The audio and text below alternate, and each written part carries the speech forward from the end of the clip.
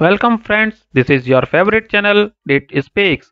Here we will provide information regarding various events occurred on specific dates through our videos.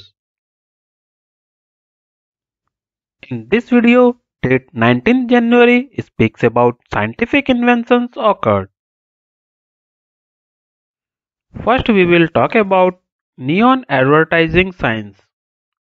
In 1915, a US patent was issued to George Claude of Paris titled A System of Illuminating by Luminescent Tubes, which led to the neon sign.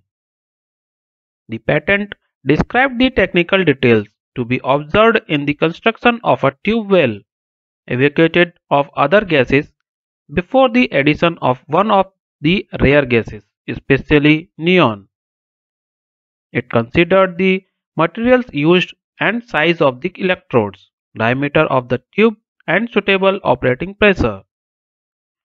Tube lengths of 5 to 6 meters were discussed and how it was possible to maintain the light output for an extensive used life.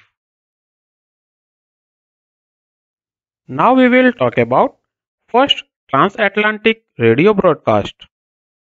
In 1903, King Edward VII and President Theodore Roosevelt exchanged greetings in a coded radio exchange between Cape Cod and Cornwall, England.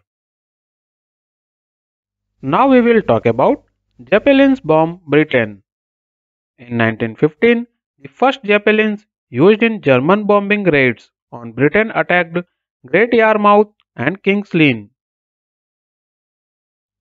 Now we will talk about solid air. In 1894, Professor James Deva exhibited several properties of liquid air and produced solid air at the Friday meeting of the Royal Institution. He had previously there exhibited on 5 June 1885 liquid air obtained at the temperature of minus 192 degrees Celsius. On 9 March 1893, he had produced solid air in the form of ice. If you like our content, please like and share our videos and also subscribe our channel Date Speaks. Thank you.